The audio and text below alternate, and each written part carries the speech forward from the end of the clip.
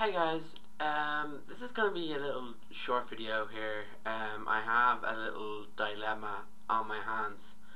I know I was talking about getting an 80 gig iPod Classic, but I'm starting to change my mind. The reason being is because my brother was just over here a little while ago, and he had showed me his brand new 80 gig, or no, sorry, his brand new 32 gig iPod Touch, and I didn't have time to have a look at it because he had to go, and it was raining. So I just had a little mess around with it, and I really liked it. So if I was getting an iPod Touch, it would be the 8 gig.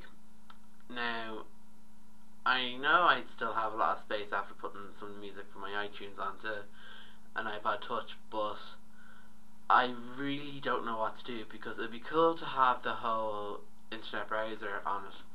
That's a really cool feature, having the whole Wi-Fi. Which do I go for?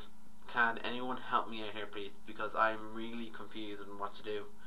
I had originally planned, like I said, to get the 80 gig iPod Classic, and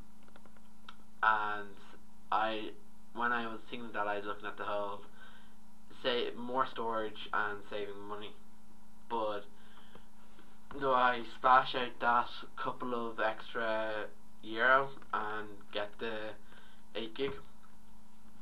Like, I know I'm never gonna fill 80 gigs. It'd be impossible for me to fill it. But just I was holding the Touch, and it felt amazing, and like I know I don't have a wireless internet connection at home, but with college and stuff I'd be able to do that.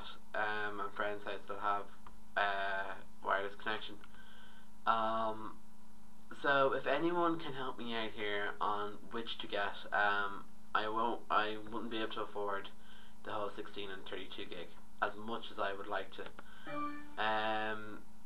So if anyone can help me out here and help me decide on which is a better purchase to buy, if I could, I'd get the 16 gigabyte iPod Touch, but I highly doubt that's going to happen. So if anyone can help me on choose, leave comments, video comments, just help me out here. I'm in a bit of a dilemma, so all comments are welcome, and yeah, so this is me signing off, and let me know what one I should go with. Alright, talk to you all later. Bye.